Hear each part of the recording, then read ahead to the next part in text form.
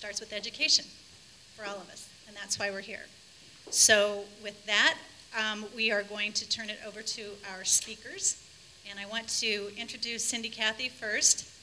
I think most of you know Cindy, but I've had a great opportunity to work with her as putting this presentation together.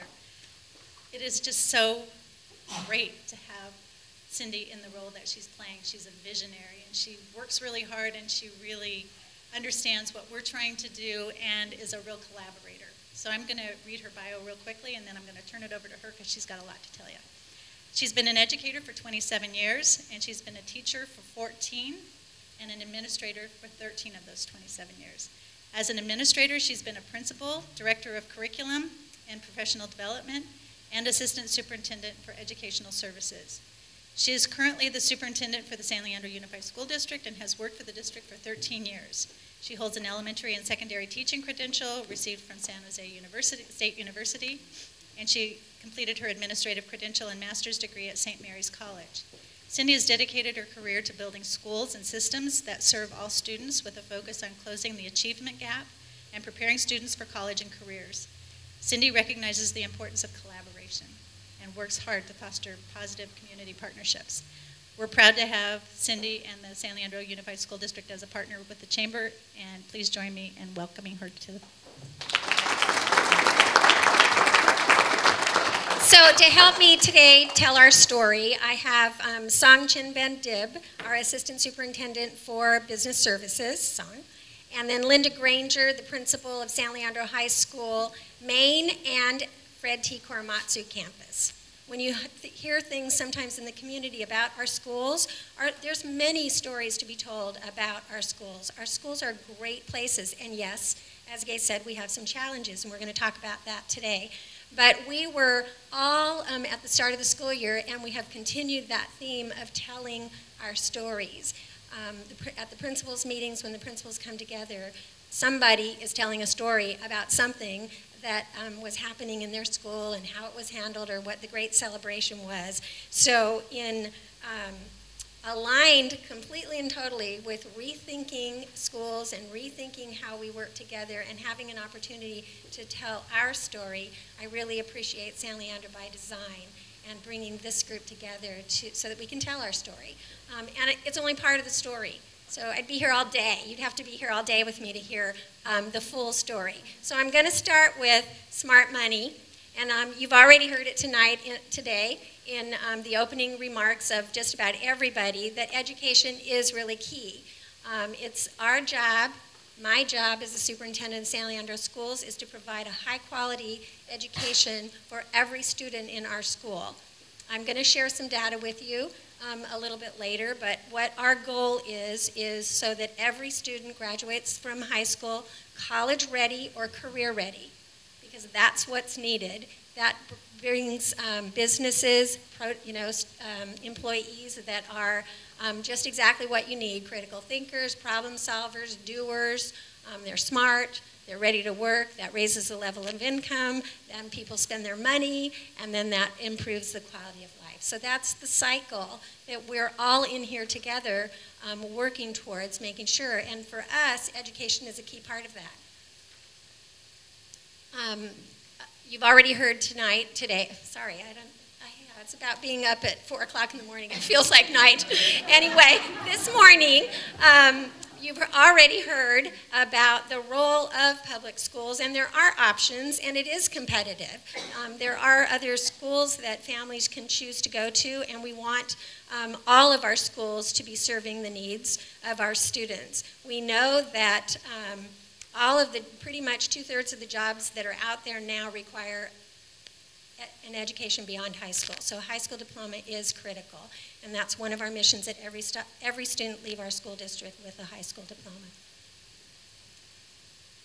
Song's going to go back and cover those for you in a minute. What we know is a well-educated and trained workforce can mean the difference between growth in business or the closing down of businesses. We know that the partnerships are what it's all about, because our youth today are the future leaders for tomorrow. They are your employees coming up. As soon as they leave our school system, they enter, if we've done our job, they enter the workforce. We also know that community-supported schools retain high teachers.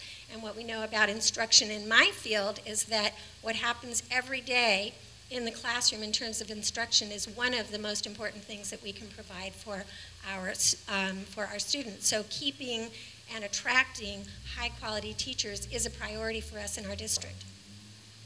There's lots of, one of the very first things that I know realtors tell me is, and realtors ask me is, tell me how the schools are doing, because that's what my clients are asking them. So high visibility in terms of how the schools in a community are doing. And we want to be able to say our schools are great. Our schools are competitive with anyone around us, and we're doing a great job. There's in terms of market value, in terms of long-term viability of a quality workforce. It starts with the educational system, in our opinion.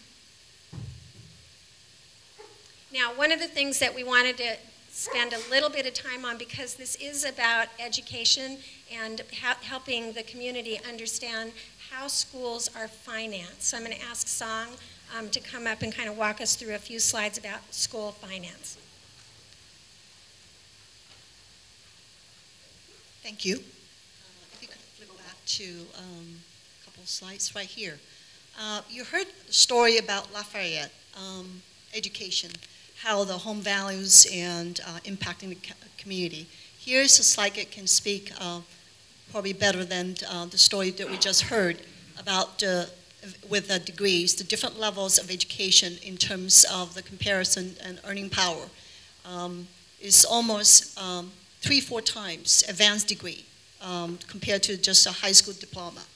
And this is, much more speaks to the value, how critical it is in terms of education to the state and our cities, and also to our community as a whole.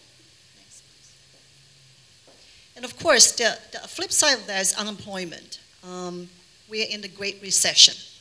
Unemployment is in the double digits. The latest we heard is still in the 12% or so, hovers around that percentage. It hasn't gone down. So what does that mean to people with education? As you can see towards the left, with no high school diploma, it's about 14%. That was the data as of 2010, this year. With a bachelor's or higher degrees, it's 4.6.